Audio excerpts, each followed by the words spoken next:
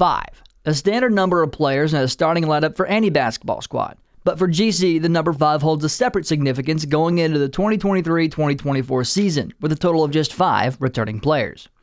That's going to be a challenge. That's going to be a challenge. We're going to see what that looks like. But those 5 guys that been here are going to be the ones that help us continue growing forward every single day. With the fresh lineup comes the chance for a new beginning for Coach Capps as well, as he guides his team into year 2 holding the clipboard.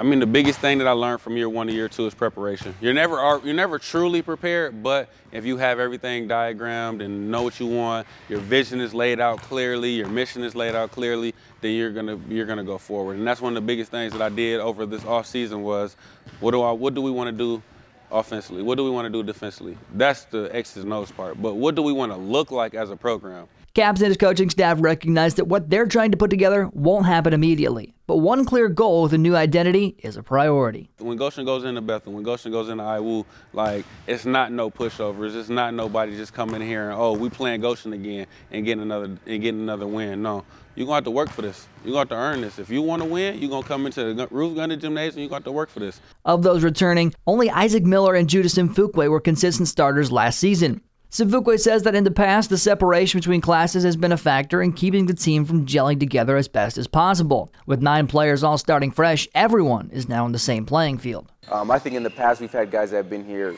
4 years, 2 years, and then new guys, so we're kind of split up.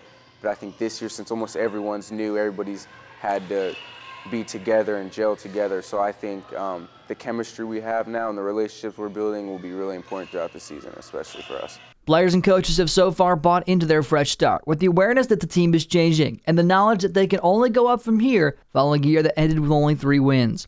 The regular season kicks off on the road at Grace College in an Invitational against Madonna University on October 27th. Reporting for Globe Sports, I'm Dante Stanton.